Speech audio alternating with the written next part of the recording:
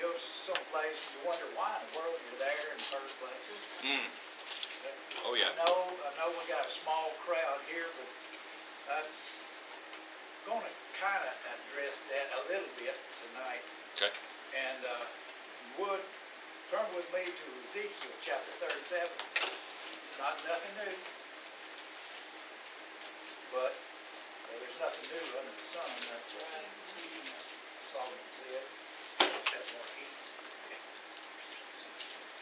Seeing this thing gonna go right now. Okay. No. All right. I want to read one verse and then we'll go from there. We're going to be using the verse 1 through 10, so don't let that scare you. I only got 6 points. Amen. Amen. 6 points. Yes. All right. Anyway, verse number 1, it says, "The hand of the Lord was upon me and carried me out in the spirit of the Lord and set me down in the midst of the valley, which was full of bones." Let's pray. Heavenly Father, I thank you for today. I thank you for what you're doing here and the things that you're about to do, dear Lord. We know that you're still on the throne. We know you still have control of everything. And dear Lord, we're asking that you let us see through Ezekiel here that the things that you want us to see today. And we'll ask it in Jesus' name. Amen. Amen. All right, as we're looking at this, we're going to be, I want to kind of zero in on verse number 1 because it has something that we, whoa, I'm going to be a midget here in a minute. Anyway, I feel like I'm in my brother-in-law's pulpit. It was short, she said.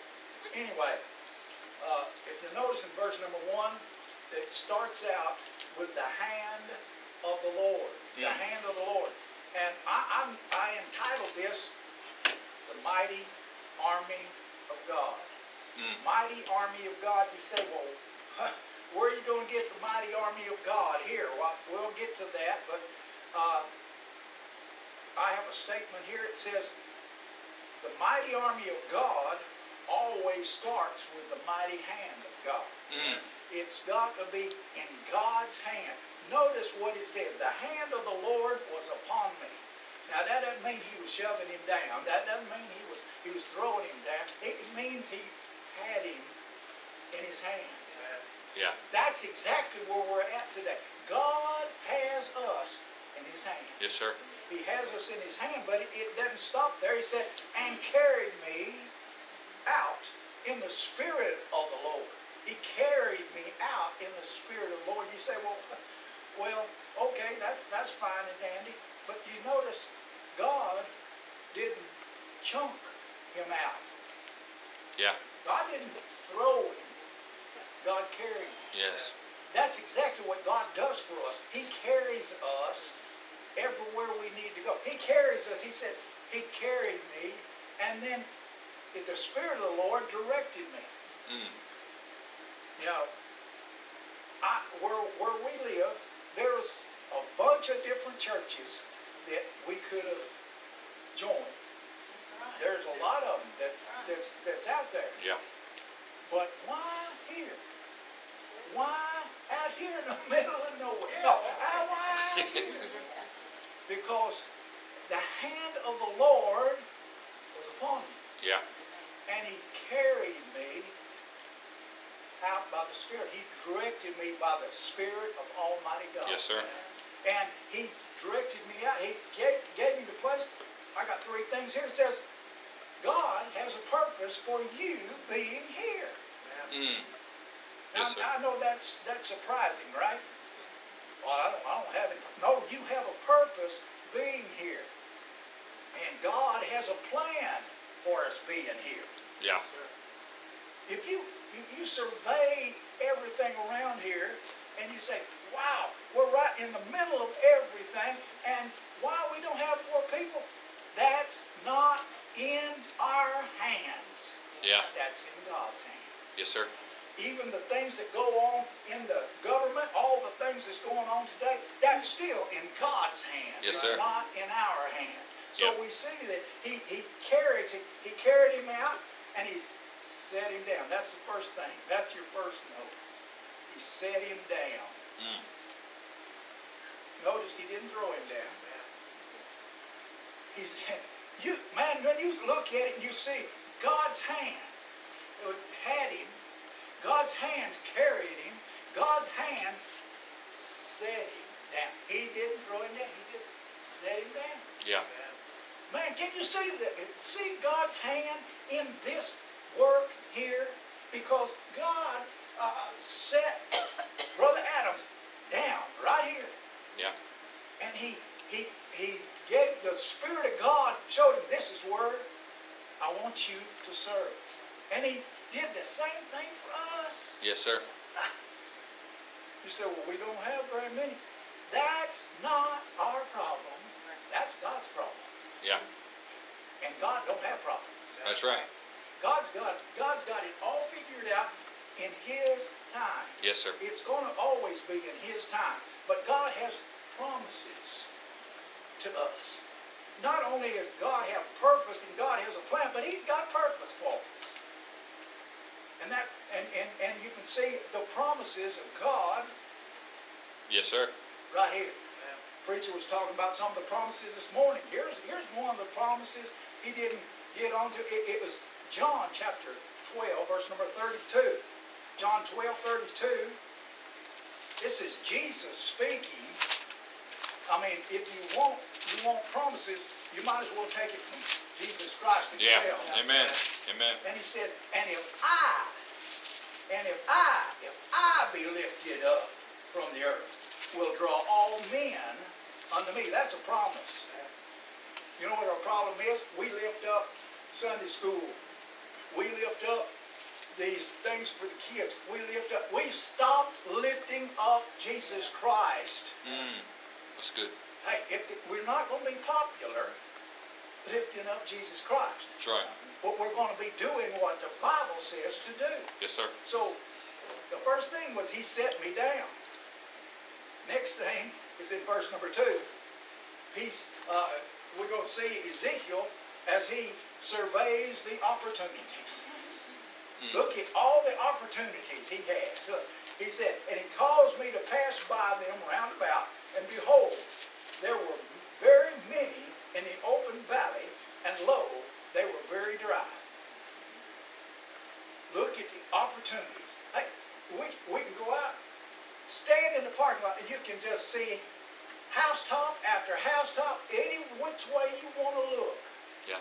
We're surveying the opportunities, but they're very dry, and they're very dead, and they're very... Problem is, that's not for us to say. That's for God. God has a purpose for us being here. Notice this. He said He surveyed it, but I want to see 3 varies there. There was a very big nudge. You ever been nudged?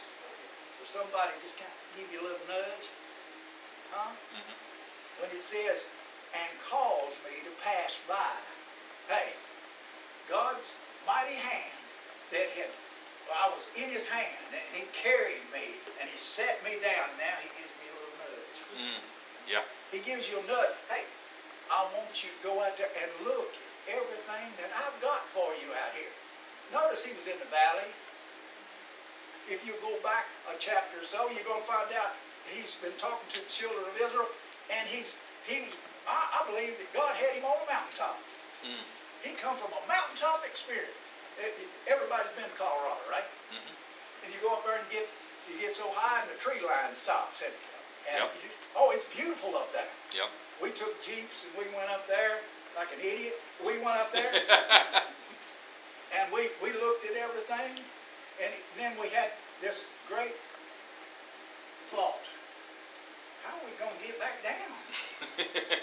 But we was looking at everything, and we were surveying the whole opportunities. Hey, you know what? There's nothing up there that grows. Yeah. You get up that high, nothing grows. Why doesn't God leave us on the mountaintop? Because nothing grows on the mountaintop. He has to take us off the mountaintop in his hand, and he places us down in the valley where everything grows. And I can see Ezekiel as he's saying, there ain't nothing going to grow here. There ain't nothing but bones here. It's been terrible. They said that there's probably a place where they had a great battle, and all these dead bodies, and they'd gone on. They were already, their bones were white. They were just rotted away. You say, well, we can stand here and look out there and say, well, they're not going to listen. They're not going to listen. They're all dead. Hey, we were dead in trespasses and sins, were we not? Yes, sir. And God got a hold of our heart, but it was not the preacher that got a hold of me. It was the Word of God. Yes, sir. That got a hold of me. Now let's look at it. He raised the opportunity. He said there was very big nuts. There's very many of them, and they were very dry. Very dry. People don't want to hear it. They don't want to hear it. Hey, people are moving in all the time into these neighborhoods, and you don't know the background that they have. You don't know that they might have been raised the same way that we preach around here, you know? That's true. Huh?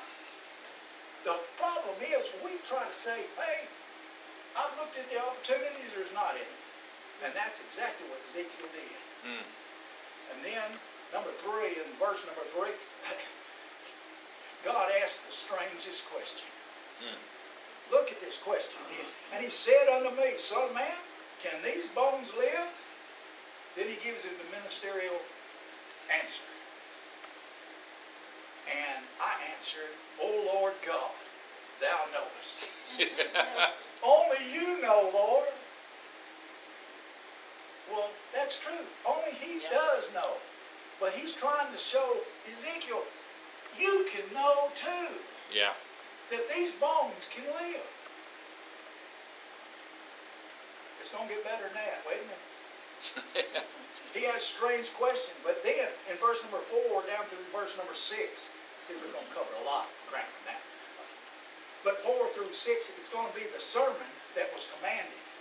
Notice the sermon that was commanded. And again he said unto me, prophesy unto these bones, and say, O ye dry bones, hear the word of the Lord. The key is not about the bones. Yeah. The key is hear the word of the Lord. Yes, sir. That's where we go wrong. The people just don't want to hear it. Well, that does not mean we stop preaching it. Notice he said, it prophesied to them. You need to preach to these folks.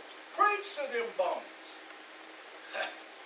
Oh, verse number 5 says, thus saith the Lord God, these bones, behold, I will cause breath to enter into you, and ye shall live. I can see Ezekiel right now saying, yeah, right. Yeah. Say, Lord, you're not seeing what I'm seeing. These bones are scattered all over everywhere. They ain't going to live again. God had him in the place where it has to be God that does it. Yes, sir. God has us in a place where it has to be God that does it, and not us. Yeah. I've heard, I don't know how many times, you got to sell yourself to him. I've got to preach the word of God. That's right. I just got to say, this is what the Bible says. And it's up to God to do the rest. It's not up to me. Yeah. See, we want programs. So many programs. We've got this program, that program. And churches all over have got all these programs to get people in. You know what's going on? They're getting programs. They're getting people into programs. That's right. But they're not getting people saved. That's right. Because they don't hear the word of the Lord. Amen. That's the problem. They're not hearing the word of the Lord. Now, God commands him, he says, I want you to preach to them. And he said in verse number 6, and I will lay sinew upon you, and will bring up flesh upon you, and cover you with skin, and put breath in you, and ye shall live. and ye shall know that I am the Lord. Mm. Hey, you'll know that I am the Lord when I do this. Right now, Ezekiel's still saying in his mind, no, it ain't happening. It can't happen. How many times have we done that? We'll get up there on Sunday, and then on Sunday night, we'll look and say, oh, it's just the faithful ones that come on Sunday night. Can I tell you this? That's an encouragement. When somebody's faithful, that's an encouragement to the pastor. Yeah. But it's not just to the pastor, it's for everybody. It's an encouragement. Hey, this lady right here, she encourages me every time I see her get out of their car. Amen. No, amen. I mean, I might have a toe ache, and I see her get out of the car. Yeah. Whoa. That's an encouragement to me. Yeah, yeah. Hey, how many times have you seen people? Now, this is probably getting off. Anyway, I'm telling you that how many times have people been watching your house and they see your car go? They're going to church. Yep. Praise God. Amen. They know where you're going to be. Yep. If anybody's going to break into your house, it ought to be when you're in church. Yeah. Because they know when you're gone. They can predict you're going to be gone 3 days. 3 times. That's great. That's great, except for one problem. You have people that want to come on Sunday morning. Oh, I think it's going to make people mad. Well, I'll just make you mad. Come on now. They want to come on Sunday morning. But they don't want to come on Sunday night. And these same people hand you a tract. Have you ever looked at our tracts out there? It gives you the service times on the track. And they're looking there going, wait a minute. There's not just a service on Sunday morning. Yes, sir. But that's the only time I see your car. Gone. That's right. That's the only time I see your car on the parking lot at that church. Yeah. Are you mad yet? Wait a minute. Come on now. But I'm telling you, that's exactly where we're at. It's not just about Sunday morning. That's right. Hey, it's when the church meets together. This building is not the church. That's right. The church meets together 3 times in a week. 3 times. Wow. Amen, preacher. That's right. That's right. Don't amen it. I amen myself. Because it's the truth. Hey, That's I right. want you to look. Hey, God sees things different than we do. Does he not? Yes, sir. We see it as empty, dead, dry bones, and they're not going to do anything. And God doesn't see it. He sees a mighty army for him. He sees a mighty army.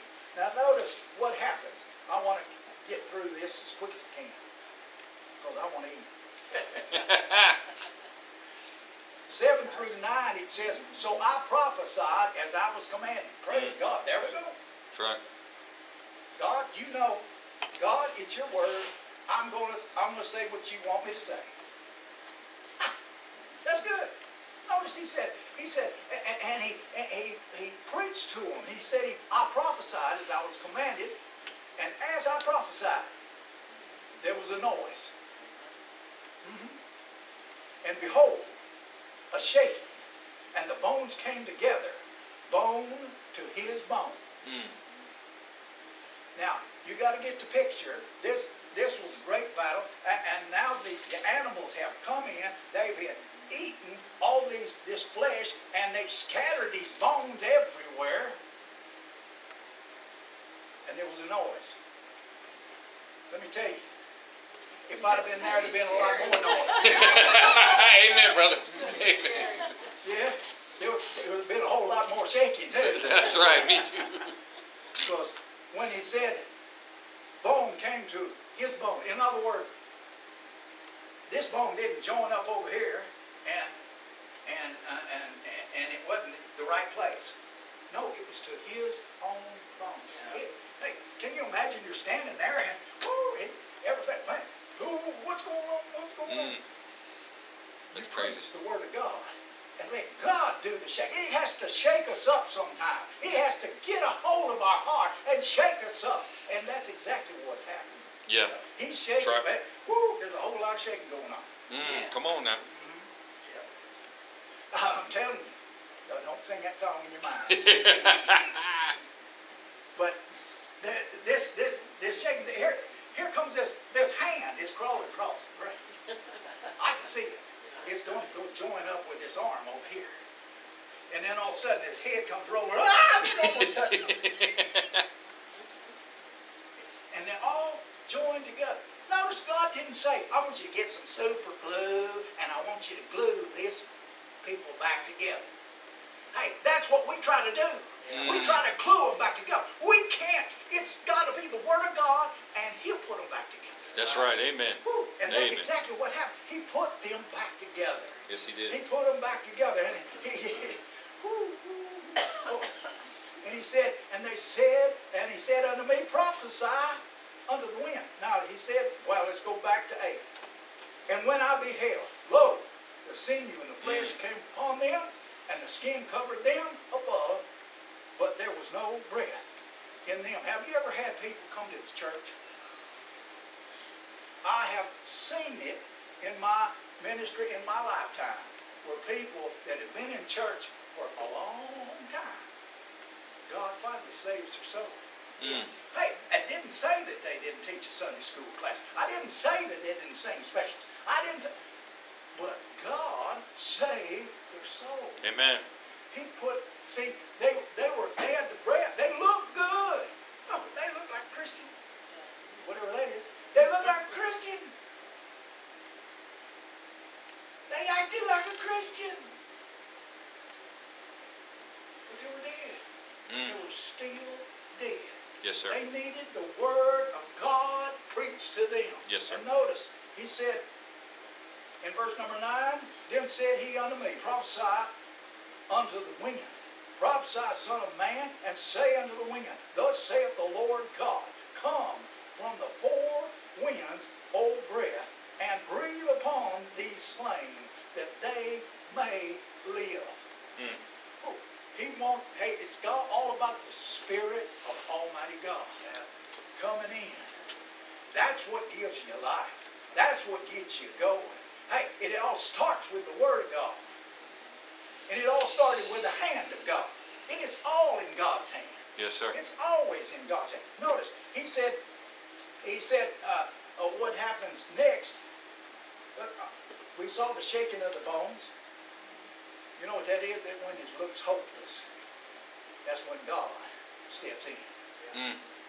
When it looks like, I've done all I can do, I can't do no more, that's when God steps in. Yes, He sir. said, oh, it's not hopeless. Hey, when it looks like nothing can happen, that's when God steps in. When you start seeing and you start understanding, it's in His hands.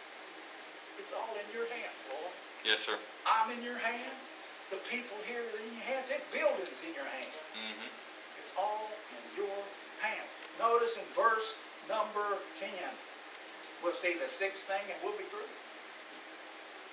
He said, so I prophesied as I was commanded. I like that part. He said that twice. Yep. I prophesied as I was commanded. It didn't look like it could happen, right? But I went ahead and preached anyway. Huh? I went ahead and invited somebody to church. I don't think it's not going to work, but I invited them to church. There's so many things we can do. And he said, I prophesied as I was commanded. God wants us to go into all the world, preach the gospel to every creature. Yeah. Hey, let's go. Hey, and invite. You can invite friends. You can invite neighbors. Well, they might not come. They might not. They might not. But they might. But But they that's might. all up to God. That's right. Hey, he said, I did what I was supposed to do. I preached. I prophesied as he commanded me. And the breath came unto them, and they lived and stood up upon their feet, an exceeding great army. Exceeding great army. Amen. That army was from God, from the hand of Almighty God. He built that army. Hey, it started with one man Yes, sir. doing what God said to do, and it ended up a mighty army. It looked like he was hopeless, but God stepped in. I want to tell you that everybody's been down to the Alamo, right? You've been to the Alamo? You've never been to the Alamo. It'll do something for you. Go to the Alamo. Yeah. You go in there, and there's the guard. He's standing at the door, and he says, "Take your hat off." Mm-hmm. Hey, they don't even tell you to do that in some of the churches. Mm-hmm. But you reverence the men that died there. But hey, they said that William Barrett Travis, when he was there at the Alamo, and they talk about that he drew the line in the sand. And he said, who's going to stand for truth? Who's going to stand for the Texas? Who's going to stand for it? Who's going to stand? I mean, they're outnumbered 100 to 1. And who's going to stand? So he draws that line. And them men stepped over that line, knowing, hey, notice, I think he was saying exactly what was said in the Word of God. It says, is there not a cause? Yeah. That's right. Is there not a cause for us to take a stand? That's right. Is there not a cause? Here, they said, I believe he was telling them, is there not a cause? We want to see freedom here. We want to see, hey, is there not a cause? Hey, when we go vote, that's taking a stand. Yeah. Mm-hmm. That's taking a stand. I didn't tell you who to vote for, so you can take that up with your conscience. But I'll tell you right now, you want to take a stand. And I believe you draw a line. Mm-hmm. You draw a line and you take a stand. Yeah.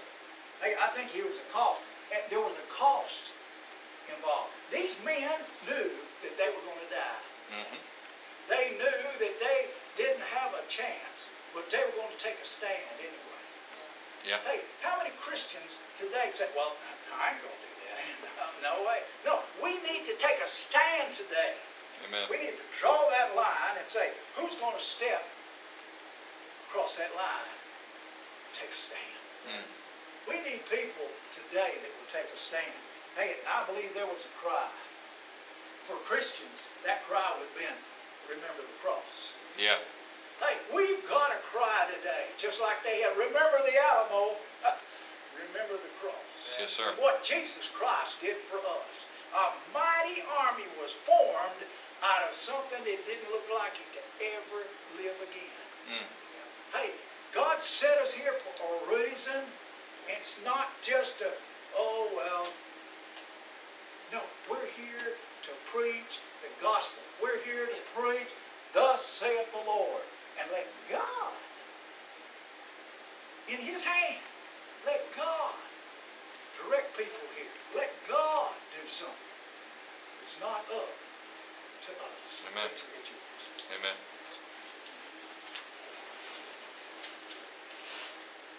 Well, amen. We got a job to do. Amen. Gotta let our light shine.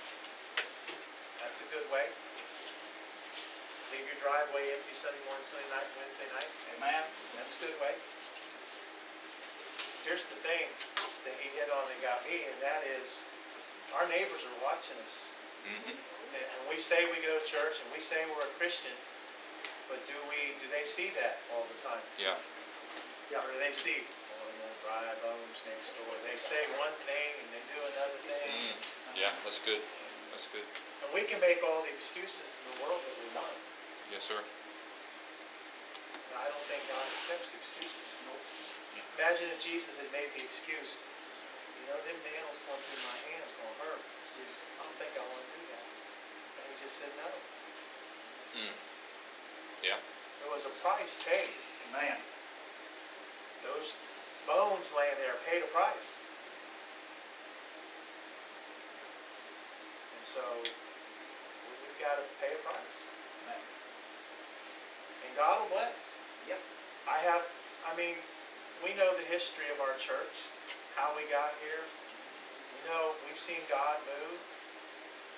And, I can say, yeah, it's the last days. And that's partial truth. But God's still God. Amen. That's right. And God can put skin and sinew and breath and all that on old, dead, nasty, dry bones. Yes, sir. And He can put breath back in us, old, nasty, dry bones. Yep. And we can do it again. Amen. Yes, sir. Amen. The only thing about that message I don't like is that I didn't think about the preacher. Thank you, Brother Irving. Amen. That's better than telling us to get it. Yeah. Amen. No, he's still telling us. He's still telling us to Telling get. us to get. There you go. Just in another way. And so, just, think about your neighbors and think about folks you can give a tract to, folks you can invite. There's still people out there. Yep. And, there's some that are going to say no. There's some that are going to say other things you don't want to hear. But you probably at one time said no. And then all of a sudden, here you are. Yep. So we don't know. God can do great things with dead bones. Yeah. He will. And so we just need to trust Him, put it in His hands. He said, upon this rock I will build my church, and the gates of hell will not prevail against it. Amen. We can spend the month praying and talking about prayer, and the devil can shut the ACs down, trying to get everything to discourage us. So we just keep moving to a little room, little room, little room. That's right. We have to go back to that little room back there, whatever. But God is good. Amen. All the time. Amen. And so we're going to have a word of prayer in closing, pray over the food, and we're going to fetch the food and bring it down here. But before I do that, let's get this. All the birthdays and anniversaries. Now, I listed everybody. I know some have lost loved ones and everything, but they still had anniversaries that we've celebrated, and they probably do something. But yeah, you go ahead and shut that off. They don't need to hear this.